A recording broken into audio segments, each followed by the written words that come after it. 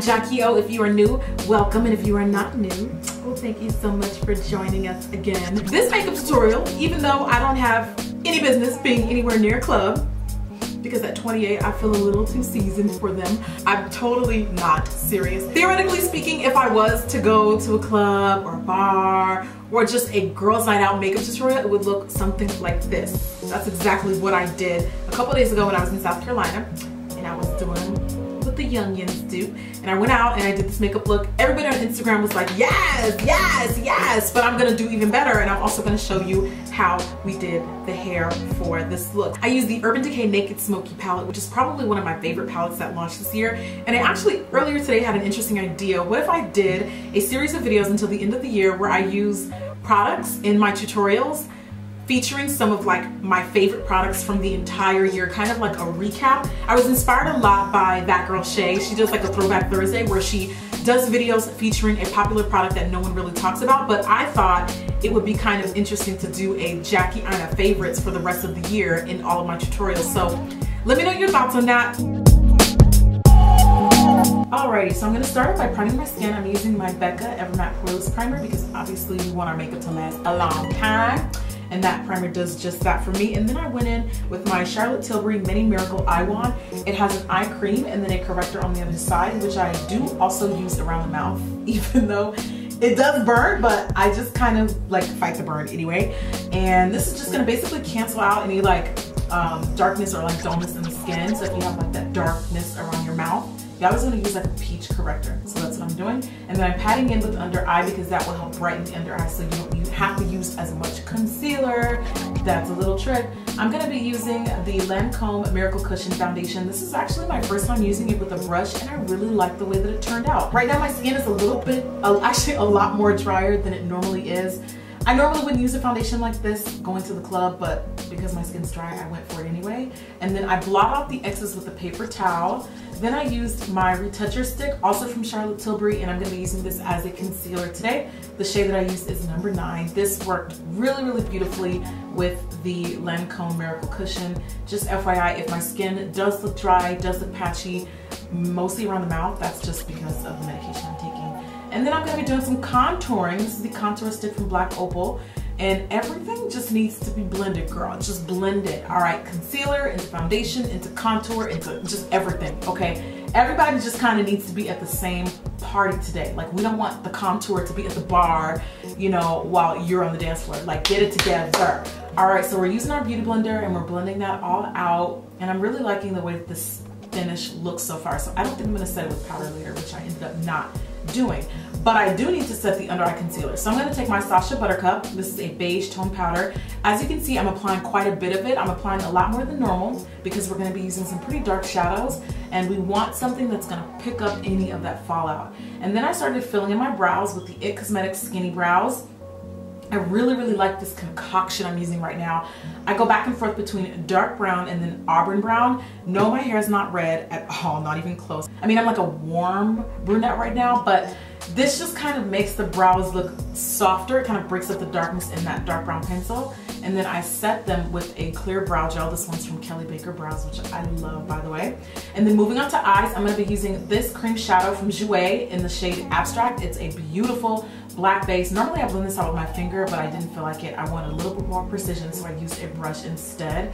And then I'm also applying that along the bottom lash line. This look is very, very, very smoky. So before we get into those dark colors, we have to start with a transition shade. This one from the palette is like perfect for any dark blues, purples. And then we took that dark blue from the palette and applied that on the lid. And already the look in itself, we're not even halfway done, looks amazing.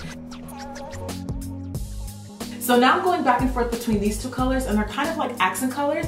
As you can see, this look is fairly simple. I just started with a dark blue base and then popped some silver icy blues in the center to kind of make it pop. And I also applied that dark blue color we used earlier on my bottom lash line.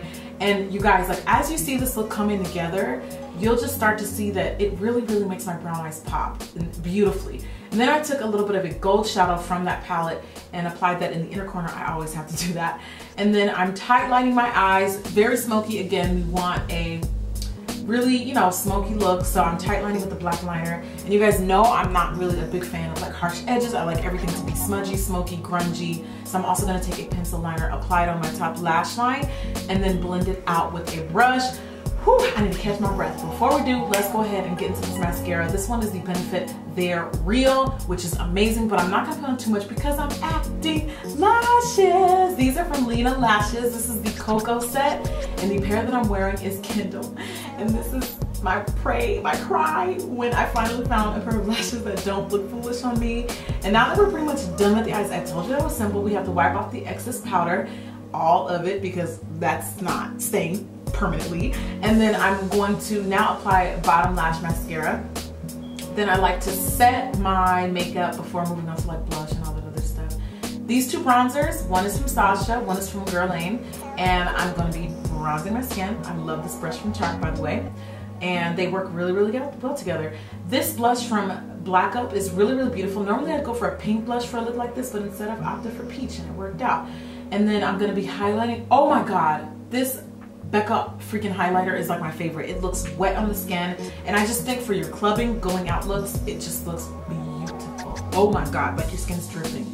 Okay, so for the lips, I went for a like Barbie nude pink, and I'm gonna be heavily lining my lips with a soft brown liner. This one's from LA Girl. By the way, all details are gonna be in the description box. And this lipstick is an old favorite of mine. This one is called Faux by MAC. I love this color. And I decided to add a gloss. Why not? Gloss is very like, I don't know, it's very girly and going out. And I, again, just kind of line my lips over it. Now we're done with the makeup. We're gonna move into the hair. I'm gonna pop this wig on. This is my newest unit from RPG Show. I'm gonna have all the details in the description box. What you need to do is completely flat iron your hair like you normally would. I didn't want to show too much of that because it's really unnecessary. And then I'm gonna section off the top, like where I'm gonna wear a center part, so I'm sectioning that off to the side. And then as you can see, I'm teasing it. I'm backcombing it and I'm teasing it, and that is where you are gonna get your volume from. Then I'm gonna take this Marc Anthony spray, which is amazing, by the way. It's not super crisp and like crusty. And I'm gonna spray that so it sets, and then smooth the hair over it. Look at that. Okay, see that side versus the other side? It looks amazing, right? So now just do it on the other side. And even though it may look like a bit much now, what I notice is when I don't tease the hair, especially because I have a narrow face, like after a few hours, it just falls to like limp nothing. So I find that teasing it like this kind of keeps the shape in my hair and doesn't like elongate my face. Then I spray my hand and pat that on top of my head to remove any flyaways. I don't really like spraying directly on top because it just, I don't know, just so it doesn't get too much buildup. And that is pretty much it.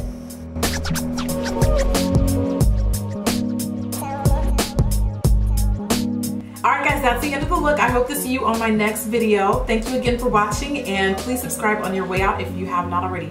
Bye!